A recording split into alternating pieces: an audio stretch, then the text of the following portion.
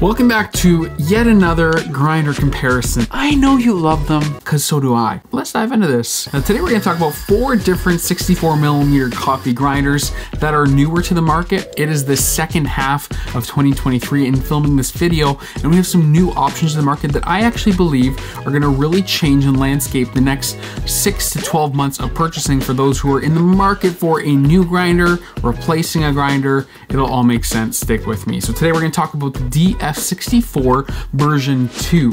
Now this is a big deal. This is a retrofitted DF64 that I think is going to be very interesting for so many people. The DF64V, which is a variable speed DC brushless motor version of the DF64. And then over here we have a very unique grinder in the Kopi Deva, a Kickstarter grinder that is now on the market or coming to the market soon. That has some really interesting, quirky, but very unique features. And then lastly, we have the Zerno Z1, or in Canada, the Z1. I'm going to be reviewing the version 2 in the near future, but I'm going to touch on the features of the version 2 and how that differs from this one right here, which is the version 1. Before we dive into this, do me a huge favor, tamp that like button down below. It really helps this video get shared on the front page of YouTube. Subscribe if you haven't already. But before we dive into this, let me tell you what I'm reading right now, Standart Magazine. Now Standart is the sponsor of this video, and I want to talk about why this is such an amazing magazine. Now you've heard me talk about Standart before. I've talked about it years on this channel, and here we are in 2023, and you have still not subscribed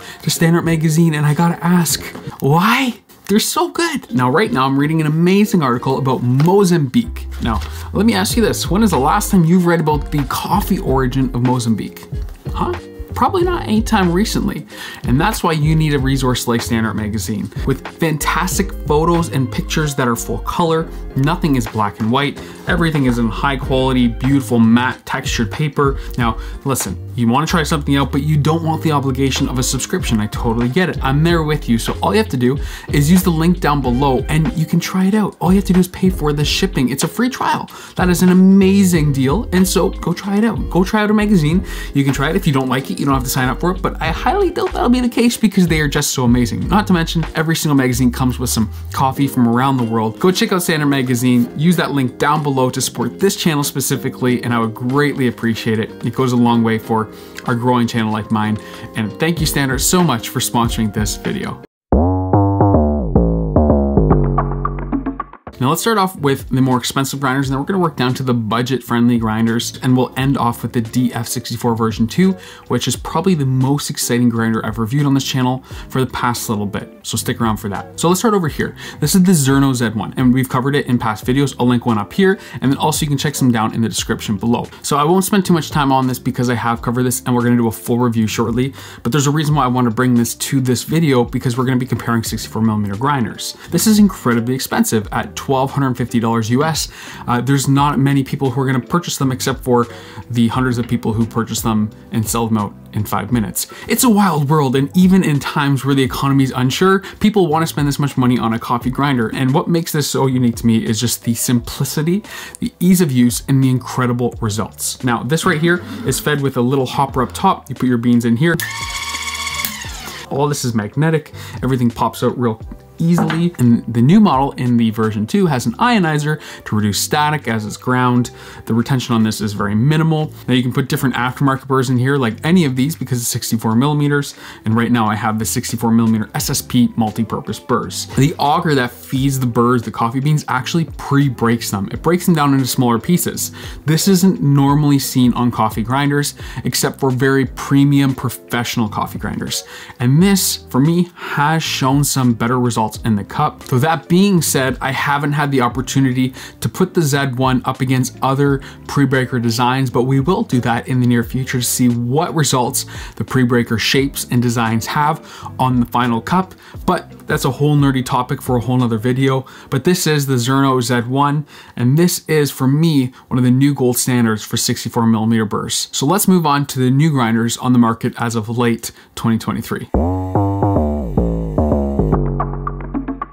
This is the Kopi Deva, and before I talk about it, let me just clarify something. The reason I do these videos, grinder comparisons, and showing so much about grinders is not to give FOMO for the person who already has this setup who wants to purchase something new. I wouldn't recommend people to upgrade to another grinder unless you're not happy with the results you already have. This isn't to create some kind of upgrade-itis, this FOMO to purchase the next best grinder. This is just to be educational for the person who needs to purchase the next grinder or is in the position to want to upgrade or purchase their first coffee grinder. Maybe you're just the kind of person like me who just likes to know what's going on in the market within coffee grinders or tech or whatever your favorite niche is. And if that's the case, then that's great. But I did want to give some disclaimer here because I definitely see this culture within coffee, which is just upgrade to the next best grinder because Kyle tells you to or some other YouTuber tells you to. Honestly, the most important attribute of coffee at home is purchasing great coffee itself. The grinder only can do so much for you if your core ingredient isn't that great. I digress. This is the Kopi Deva from Kopi Concepts, and this is a very unique grinder. Now, originally put on a Kickstarter or Indiegogo, there was some kind of crowdfunding campaign for this grinder. Originally, when this was crowdfunded, there wasn't a lot of options on the market for premium 64mm burrs. Now, this is incredibly unique for one main reason, and for me, it's the fact that this actually needs no power cord. What? This one's a little crazy. Some of you are gonna love this.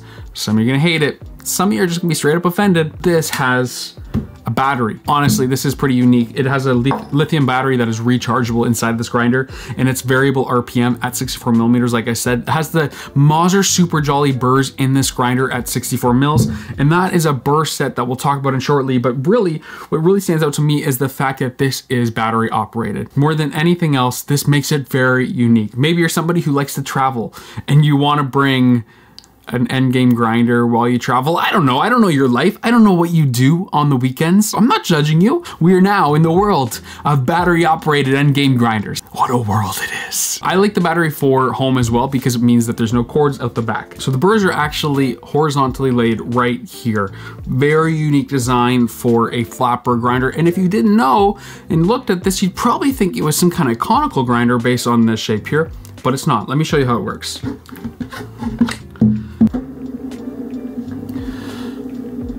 So how this works is this has a slide on the top on the front fascia. Now it actually comes with a little bean feeder. I have misplaced mine, and there's also a stand for this to go on top of as well. I have also misplaced that, or I never received it. I'm not quite sure, but regardless, I've had this for a few months and put it through a lot of testing. You take your coffee beans, feed them in the top here, close up the chute. That all feels really premium and well machined. Great build quality here. In fact, one of the best build qualities I've seen in a long time, in this price range at least.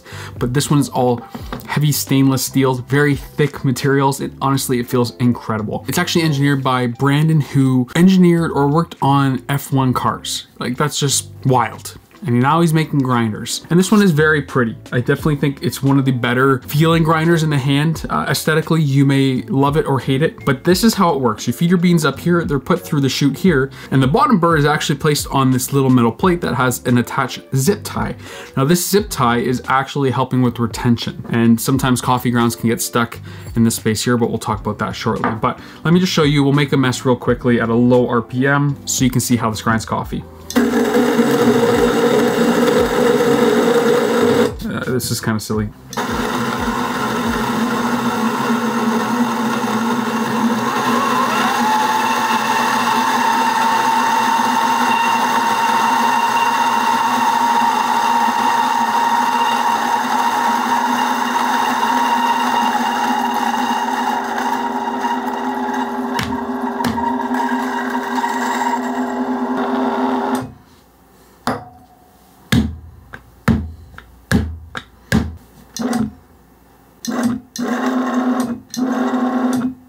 Okay, the Mauser's Super Jolly burrs are gonna be more of a traditional style burr. So if you want more traditional espresso shots that are very thick in body and texture, you wanna be able to add dairy to those, you just want a lot of substance in your espresso shots, then yes, this would be the burr set that would do well for you. It'll be okay on filter coffee, but that's not where it's gonna shine, unless you like darker roasts. So let's talk about a few things. So first of all, really great design, as I've already mentioned. Build quality is fantastic, very unique, and the fact that it's a battery is honestly something I think is really cool tool. Is it worth the hassle of having to charge this or having a charger around, or the replacement of lithium batteries, which is a whole nother topic? I'll leave that to you. But for me, it's really nice to see somebody creating something unique, because we're seeing a lot of carbon copies in the industry right now. A lot of people creating designs that are similar to more premium designs or other brands' designs, creating them for less money. You know the deal. You know what I'm talking about. That said, this does come in at a price point of $1,150 US since their Kickstarter has ended, which makes it $100 cheaper than the Zerno. I mean, that's a lot of money for a 64mm flat burr grinder that doesn't come with SSPs and will have some really big workflow issues. Let me show you some of them. One of those is feeding the beans. Now, you can use this thing here, no problem. You can feed it in there. It's a little awkward, but it's fine. And I actually really love the way that this slides open and closed. Also, adjusting the grind size happens by twisting this dial. You can grow finer or coarser, and being an espresso grinder, it'll be fine enough for all your espresso needs. It all feels really premium, very mechanical, very, very nice, very, very well engineered. But I think where it falls short is that workflow, and that's something that really matters for most people. So one thing is that you have two switches here. You have one on the back for the battery, and the battery lasts about 40 hours. So for me, I've already had to charge it once. I've used it enough. Turn that on, and then you can go ahead and grind by hitting this button on the side. Now on the other side, there is a dial that is labeled 0 to 12. Now those represent how many RPMs you're gonna be spinning at. So these numbers times 100. So if you have the 12, you're gonna be at 1200 RPMs. 1200 RPMs is great. I think it's fast enough for espresso or any of your needs. That's pretty typical, maybe on the fast end, and you can go down as low as 200. You're not gonna grind at 200. I highly doubt most people are, but that option's there for most people. That said, where this grinder falls flat for me is the retention. And this being a single dosing grinder, retention is one of the most important factors in why we buy single dosing grinders. Now, the thing is that in theory, this should have very low retention. You saw that the burrs are just exposed to this metal chute, and the coffee comes right down into your grind cup or your portafilter if you want to put a portafilter under here. But it's not so simple. After it grinds, it shoots the coffee outwards, as it would as a flat burr grinder. As you saw when I took the burr off, it shoots it everywhere. And when you spin at the higher RPM, what happens is the coffee actually gets stuck on the sidewalls inside this funnel. Okay, so this goes to show you that the retention is good, but there's some things that you need to do to make it cooperate. The first thing being, after you finish grinding, you're gonna notice there's no coffee coming out of here right now, and then all of a sudden it will start to shoot out. You'll also notice that the coffee is not coming down in a single stream. It is just going absolutely everywhere. So RDT will be your friend here, the Ross droplet technique, adding some water to your coffee grounds. But this isn't a static issue. This is just a design issue. And the way that the chute in the funnel is created, the way that the coffee is coming off these burrs, it's actually being flung around inside that funnel, and it makes it just a messy situation. The fact that I have a stand that I have to worry about in the first place for an expensive grinder like this, for me, feels like a design flaw. And then also, after you're done grinding your coffee, you will notice that you are likely missing some coffee in here. And I mean, you can see that just happened right there. And then if I go ahead and turn this motor on again, we should see a bunch of grounds fall from those burrs or from this funnel. Yeah. So as long as you know these design quirks, it's fine. You just have to recognize that your workflow will need some adjustment. You're gonna have to turn this grinder on a few times after you're done using it. You can't really bang it or blow anything through here unless you have like a bellows, because it's so sturdy. It's not gonna shake like some other grinders would. Now next up we have the DF64V, one of the newer models from the DF64 lineup. And listen, I know what you're thinking. There are just so many of these DF grinders. On this channel alone, we have reviewed the DF83, the DF83 version 2, the DF64, all the new updates for the DF64, mods for the DF64, the DF64E, and the DF64P, and the SD40, which is the little conical brother. And now we have another one. It just does not end, and you love it or you hate it. But this one here is the DF64V. And before you keep on scrolling through or skip to the next grinder, let me tell you why this one may be very different and why I think this one might be on the market for longer than its predecessors. Now, this model is a variable RPM grinder. That means it has a DC brushless motor in here. And this motor is probably one of the best feeling, sounding motors that the DF line has released to date. incredibly quiet. For me, I own the P64 from Option O, one of my favorite grinders of all time, and there's a lot of reasons for that. If you don't know why, I'll leave a review for that down in the description below. The DF grinders have definitely had an inspiration from Option O, in my opinion. That's not a bad thing. This is a grinder that is 1/3 the price. Now let's start from the top. We have a bellows here. Now for me, this bellows is actually optional for the first time on the DF grinders, and we'll come back to retention in just a second. Now inside here, you have your burr set that is removed, twist off like that, and then under here, we no longer have the weird quirky interior of the DF64. This is more similar to the DF83 that uses a wave washer, but it also has a unique feature that it also sits in some of these rubber housings here to reduce vibrations. And then under here, you can see that wave washer that sits on the outside, then your 64mm burr set, and then you have your burr set in here as well. Very simple, very clean, and you can definitely see they're taking inspiration from some really premium brands. And so in here we have our 64mm burr set, and the DF64V has a new burr set that is a DLC coated burr set. Now this one here has a very unique design. I would say that this is somewhere in between like the SSP high uniformity burrs and something like the Itamil burrs. It's kind of hybrid in between. Now it's not going to be as high clarity as something like the SSP multi-purpose. It's not going to be a clarity focused burr, but it's going to be a good hybrid burr that can do your espresso shots that are more traditional, maybe sacrificing a little bit of body and texture for adding a little bit more clarity and more transparency to your cup profiles. I think for a stock burr out of the box, this is going to be impressive for a lot of people, and a lot of people who don't want to spend a ton of money on aftermarket options, and very few people do. I think this is going to be a great option burr for you. These ones do prove to be a good hybrid burr that can do espresso, textured shots, milk-based drinks if you want to, but also if you want to do some more filter coffee and not have to break the bank on a filter coffee grinder separately, this will be able to do it for you. Just don't expect the best results in sliced bread, but I mean, for the money, you have the option here. Very easy to clean, and what I love about the DF64V, and one of the highlight features for me, is actually the grind chute. Now this up here is all magnetic. One of the issues with the DF64 was that grounds were often caught inside the ground chute, so people added mods to change the grind clumper, declumper. I've covered that in previous videos before. Again, I'll leave that link down below, and different mods make sure that the ground chute was just as low retention as possible. This is magnetic, it pops right off. You can knock this into your garbage or clean it as you need. There's the grinds declumper right in the front of the grinder here, so you no longer have to take apart different screws and take apart the whole grinder to clean this out, which was just a pain in the butt, and common for most grinders, by the way. This isn't exclusive to the DF64, but the DF64V fixes a lot of those issues with the magnetic chute, which is something I would love to see on so many grinders. So here we go. This is one of the first times I would say that the DF line is innovating the industry, and now I'm challenging a lot of other grinder manufacturers to take note, and if you can do something like this, this would help so many home enthusiasts ensure that their retention is low, ensuring their coffee is always tasting the best, and it results better on your grinders and reviews like this, but also in the daily cup for those who don't care to clean their grinders all that often. Like I mentioned, it is a brushless motor, so you have the option to change the RPM. Highlighted on this, a little quirky LCD screen on the side, but I mean, it's clear, it's precise.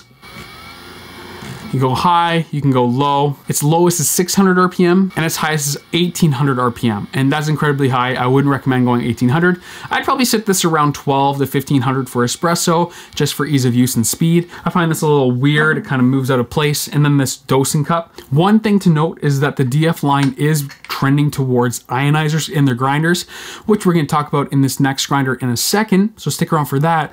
This one does not have that, and I don't foresee them adding that because with the magnetic chute, I don't think it's necessary. It does make slightly more mess if you're grinding real coarse in a dry environment, but nothing to be really concerned about. Also, speaking of mess, I'm not a fan of bellows. I try not to use this whenever I don't have to, because what I find is if I use a bellows, it will get all the retention out, which is fantastic.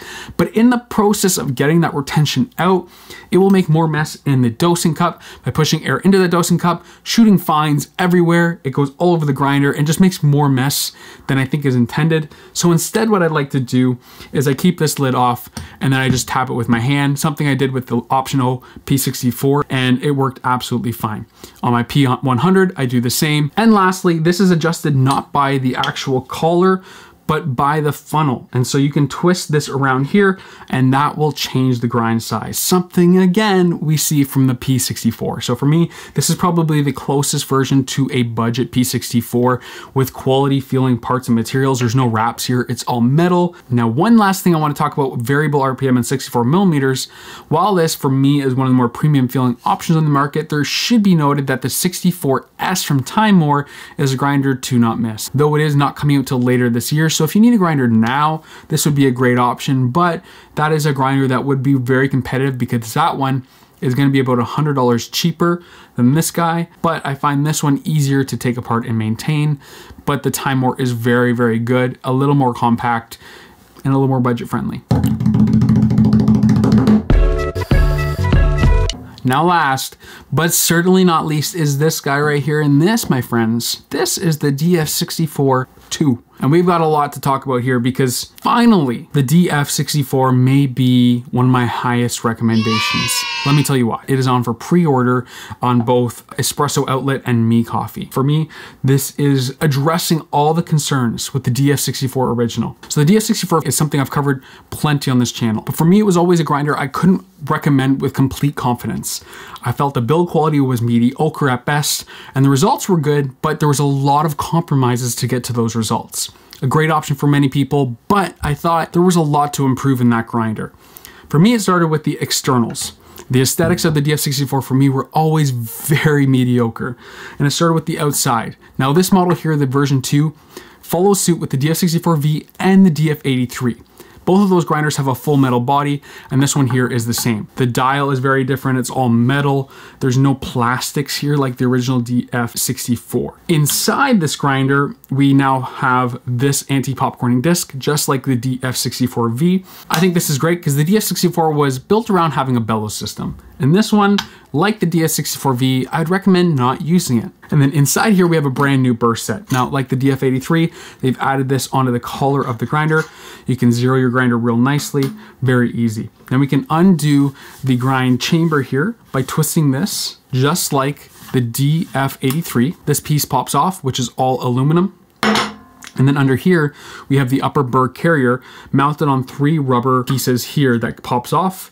And then we have this on a spring washer, again like the DF64V and DF83. We have a theme going on here. You can see that they're listening to feedback. They have learned from the complaints of so many customers and so many purchases and have upgraded this to make it much more refined than it was prior. Now in here we have the same burr set from the DF64V without the DLC coating. The DLC coating is obviously a premium option. That coating costs a little bit extra, and it will be an option, at least Joe said at Espresso Outlet, for the DF64 version 2, but out of the box it has this stock burr. So from my understanding, no more item mills. It is this burr set that for me is much better. I think it's better for filter coffee out of the box. I think it's better for most people for doing espresso. You're gonna add more clarity to those profiles, a little more transparency to the cup profiles, but you're not gonna sacrifice too much in your body or texture. So I think it'll be a good hybrid for most people wanting a flat burr profile. These are easy to clean. There's no pieces, there's no screws, nothing like that. And then on the bottom here, you can see your bottom burr carrier. Now, one feature I'm so excited to share with you that they've added to all the DF64 version 2s, and I'll share the price with you in a second because this is gonna make it really appealing for a lot of people, is they've added a plasma generator.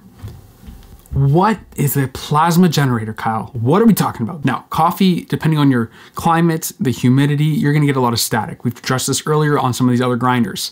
The DF64 was known for making a mess, a lot of static, and you needed to add some water to your coffee beans before grinding them, depending on your climate, to ensure that you didn't have a ton of static, a ton of mess as it was ground. Now, this does have a grinds clumper, so as it's pushed out of the grind chute, it hits a piece of plastic to just reduce that static and help it get more, well, less clumpy and just more uniform. Past that, we actually have a plasma generator.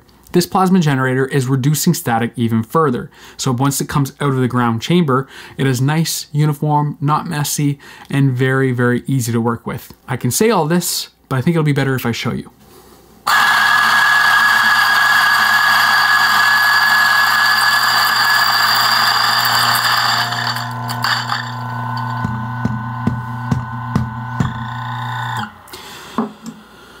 Oh my gosh, that's incredible. I know grinders that are more expensive that make more static than the new DF64 version 2. Now, a couple notes here. You probably noticed I didn't use the bellows. Like the DF64, I prefer to use my hand just to cup it through. You're gonna see a little bit of retention here. Obviously, if I use the bellows, more is gonna come out, but just more aggressively, I think it makes more mess. It pushes fines everywhere. I'm just not a fan. I'd rather use my hand to cup it like that. Also, there is a difference between this and the DF64V in that it uses an AC motor versus the DC brushless on the DF64V. The big difference there is this is not variable RPM. So if you want that, you're gonna spend more money on the DF64V. So depending on your preference, I think it's a $200 jump from espresso outlet from this one to the DF64V. That might be worth it to you, but I definitely think for most people, you might not need to. I think the DF64, this version 2, is now gonna be the niche killer that we've talked about for all these years, and it actually is out of the box. You've got better burst, you've got lower tension, all of the quirks are kind of addressed here. The motor's a little loud. It still has that DF64 sound where it's a little vibraty. It's not crazy. It is a budget grinder after all. Not bad though, and much quieter than the original DF64. That one was a little bit annoying, but if you've used a DF grinder, you know what this grinder feels like. It hasn't changed, but they have changed the placement of the button to the side rather than the front under the portafilter forks. Great placement, but ugly button. It is bright red. I honestly don't think it looks as bad in person as it does in photos and video. So I don't think that's a reason not to buy this grinder, to be quite honest, but it is something to be noted of. Now, this grinder is currently sold on Me Coffee and Espresso Outlet like the DF64V. And the thing with the DF64 grinders is they don't have a vanilla price. Like they're not the same price everywhere you go. Companies will be competitive with one another. So you can get these at pretty good prices. And I've seen this one already as low as $399 US. I think this is now the new gold standard and that niche killer that we wondered would there ever be a grinder that dethrones the niche? I mean, it's been long dethroned by now. I love you, niche. It's just the case. The niche duo is a great option, but it's more expensive. But this right here at this price point is fantastic. And one last note about the DF64 version 2 that I got to list as a con here is the numbers for the grind settings, the actual place where they are, gets real scratched up and covered in fingerprints. For me, it bothered me, and I would love to see this change with something a little more resistant to scratches and fingerprints in the long term. But for now, that's probably the only big complaint I have on this grinder. So friends, those are 4 new grinders here that I wanted to share with all of you. 64 millimeters is incredibly popular because there's so many different aftermarket options. You can get a grinder as low as around $400 all the way up to $1,200 with the same burst set, but incredibly different experiences. So I want to know, which of these 4 would you choose? Do you like the Kopi Deva? Do you want to see more grinders with a battery like this grinder? Or do you like something like the DF64V that is kind of in the middle ground in terms of price, but has variable RPM? Or do you just want to go with the more budget option or the most expensive option like something like the Zerno? Let me know what grinder I missed in this video down in the comments below. I'd love to read that for a future video to cover, and let me know what other comparisons you want to see for any of these grinders in the near future. I'll be reading every single one of those comments down below. Be sure to hit that like button on the way out if you haven't already. I'll leave links for all of these down below. Some of them are affiliate links in full transparency. They do help out this channel. They don't cost any extra to you. I'll be giving these away to Patrons very soon, as well as I'm giving away a DF83 right now to a Patreon because every single month I try to give away as much gear as possible. Thank you guys so much for watching. We'll see you guys all in the next video. Have a wonderful day. Bye.